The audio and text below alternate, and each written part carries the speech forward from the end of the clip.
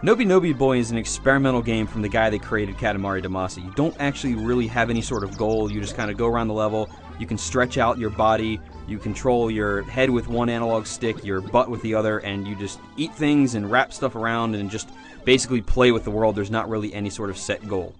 The controls are too complicated in that L2 makes you jump and eat and hunker down your face, and so you'll kind of do the wrong thing when you try to do something else.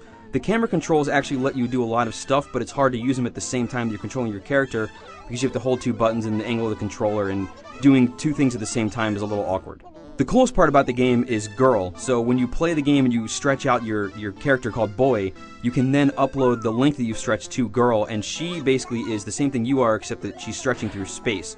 And she takes the total amount of stretchingness that people have done in a level, and it continues to add. So when I reviewed the game, she was at 400 million meters, which means that she had actually gotten to the moon.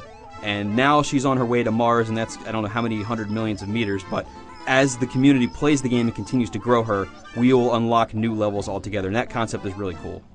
So the game as a whole can be kind of cool if you want to play something as an experiment, and some of the concepts of using Girl to unlock levels is really cool, but there's not really anything to do when you jump into the game. You just kind of go around, knock stuff over. You know, the rope physics on your body is awesome, but, you know, aside from that, there's not really any sort of goal, so, you know, while there's cool stuff to see, you'll probably get easily bored by it. For the full written review, head over to IGN.com.